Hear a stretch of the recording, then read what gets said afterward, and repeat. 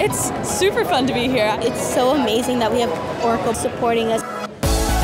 We're at Oracle OpenWorld 2019, and we are here to display some of the amazing projects that d.tech high school students have worked on this year.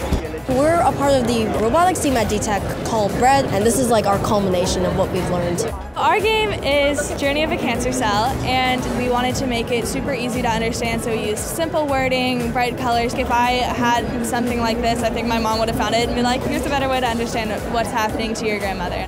We worked really hard on these projects, and it's very gratifying to come here and present to people. The door is unlocked and I can now open and close it. It would improve safety if there was to be a lockdown. It means that fewer people actually need to go to the windows and close the blinds. It's a backpack that has navigational straps, and it'll give you one buzz right and one buzz left, and then it's just a different sequence of buzzes to give you different directions.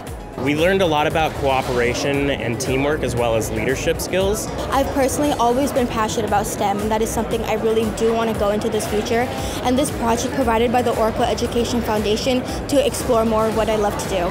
They offer a variety of technology classes, anything from coding to circuit building to JavaScript. The coaches, who are also Oracle employees, are amazing people. They do coach pop-ups where we get to learn about their work experience and their life experience. Save the Redwoods League has been around for over 100 years.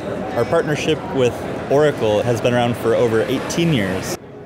We presented a problem to the students at d.tech High School to come up with a technological solution that helps bring people to parks. So these students came up with a fantastic solution. RED is a chatbot that we could install on our website that lets people discover which parks would be compatible with what they'd like to do. The flute, it has two parts that need to be clean, the upper and the lower. Now I just push the button over here and it'll start cleaning. Now it's clean and ready to play. I want to be an engineer that mainly focuses on robots that will help people.